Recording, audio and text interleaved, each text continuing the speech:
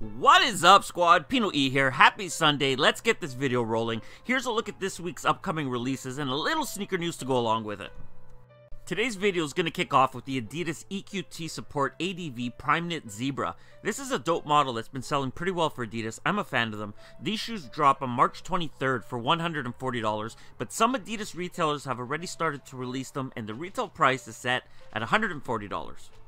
Also dropping on March 23rd, featuring a woven white and black upper with black detailing and small hit of turbo red, are the Adidas EQT Support 9317. You can find these at select Adidas retailers along with adidas.com for $180.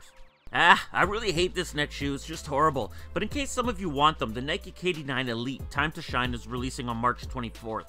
There's a whole Time to Shine pack releasing that date, and we'll look at the others next, but these are the worst. Look for these at select Nike basketball retailers for, well, I don't know the price, but whatever it is, it's that much too much. Next in the Nike Basketball Time to Shine pack, we have the Nike Kyrie 3. Aside from the KD9, the theme of this pack is white and iridescent, which is a good look for this model.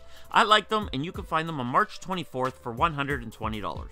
And last from the pack are the Nike LeBron 14, and these also drop on the 24th and retail set at $175. Similar to the Kyrie, the pair comes in a mostly white upper featuring ice blue detailing and iridescent branding. The full pack can be found at most retailers along with the sneakers app. Please note, I'm not saying these are going to release, but when I saw the Time to Shine pack, the first thing I could think of were the PG12K. These were rumored to drop in spring for $110, and we still haven't seen any news on them, but the colorway matches the Time to Shine pack way too closely to be a coincidence. Who knows if they'll drop, but I'm going to be keeping my eye out on the sneakers app that day. The United Arrows & Sons NMD City Sock released yesterday exclusive to United Arrows, but look for them to drop on March 24th at global Adidas retailers. Same with these, they dropped exclusive at Titolo yesterday, but there is a global release scheduled for the 25th with a retail price of $180. We're still on the 25th of March, and the next pair to release are the Nike LeBron 14 University Red. The pair comes dressed in a red upper with black detailing found on the branding, heel tab, and sock liner. The pair sits on a speckled mid and translucent outsole. These shouldn't be a problem to pick up, and retail set at $175. I'm still salty at how Nike played everyone with the vote back for the Atmos one. I just think it was in extremely bad taste to have your loyal brand followers waste a month in voting every day to pick a shoe to come back and then release it in limited quantities. I'm sure they have their reasons, but that doesn't mean I have to agree with it. They run the Air Max campaign to celebrate the day, but instead they turn it into a negativity from the community. Whatever, that's on them. I don't want to buy these because I'm not supporting that fuckery, but if you do, then good luck with the draw on March 25th. Jordan Brand has a couple of their own releases planned for March 25th, and the first are the grade school exclusive Air Jordan 6 Still Blue. The pair will be available in toddler, preschool, and extended grade school sizing. They will in no way be a limited release. I don't yet have the map, but you could trust me on this one, and the retail price for these is set at $140. Next from Jordan Brand, we have the Air Jordan Retro 4 Motorsport, and these will also release on March 25th. The pair will come in toddler, grade school, and men's sizing, with men's retailing for $190 and grade school for $140. And you can pick these up pretty much everywhere, including the sneakers app. Similar to the 6s, this is a huge release, available in large quantities, so there's really no need to stress this pair. March 26th is Air Max Day, and it marks the first time the Nike Air Vapor Max will be widely available. The Nike Air Vapor Max Pure Platinum releases with a full Flyknit upper in pure platinum featuring white detailing.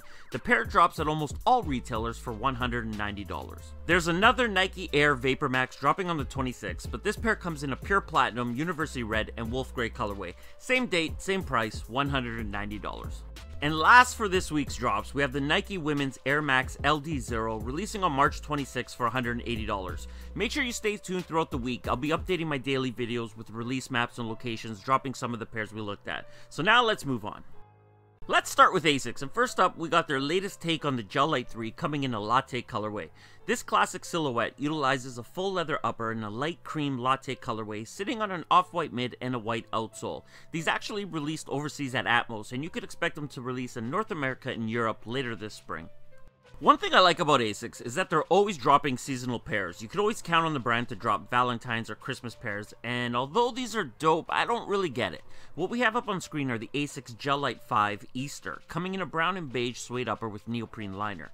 I do like these, but when I think of Easter, I think yellows, greens, pinks, blues, and pastel shades, so I don't really understand the inspiration here. Anyway, you could look for these to release sometime this coming week. Over to Nike now, and let's start with the Kobe AD Compton City. I don't really get this one either. He was born in Italy, raised in Philly, he lives in LA, and I don't quite understand the connection to the city of Compton.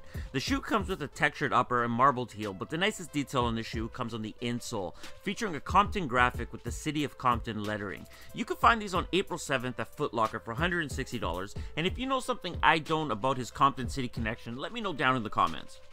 Most of you follow me on Instagram, so you may have seen this, but I was having a hell of a time getting the release date for the Air Max 97 Silver Bullet and Metallic Gold, but I finally have it, and both pairs are dropping on April 15th. Stay tuned for more as we get closer. Time for Jordan Brand, and for this first bit, I don't have any picks to go along with it except this one concept from Jays Are Dead, but I have some info on a few upcoming Air Jordan 1s thanks to my dude P Smurf. On June 20th, we have two pairs coming up, one in a sail in University Red colorway and the other in a black and University Red. In October, you could expect to see the Air Jordan 1 Retro High coming in a Flyknit construction in black, white, and royal for $180. November will also feature a Flyknit High in wolf gray, gum yellow, white, and golden harvest. And the last pair we have are the Air Jordan 1 Retro High OG in elemental gold, gum yellow, elemental gold, which could end up looking like the pair that you've been staring at. Now, when the blogs start writing about these, just remember who told you first. Sticking with the Air Jordan 1 theme, today we get a first look at the Air Jordan 1 Wings. This pair continues with the Wings theme that we saw last year when Jordan Brand dropped the Air Jordan 12 Wings, and that inspiration could be seen via the graphic on the insole.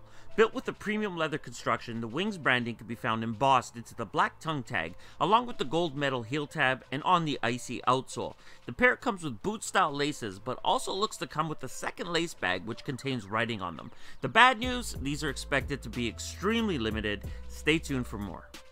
We've seen a lot of the Air Jordan 5 Red Suede, which are releasing on July 1st, and as I mentioned a while back, a Blue Suede 5 will also be releasing.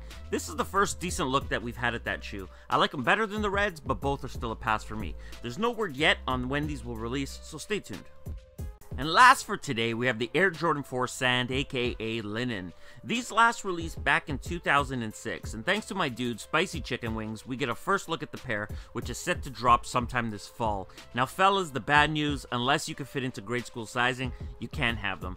This was confirmed by Soul Heat on Feet. That sucks. I like them. And that does it for today's video, everyone. If you enjoyed it, and I hope you did, hit that like button. If you're new around here, subscribe, join the squad. If you have something to say, leave it in the comments below. And I'm out.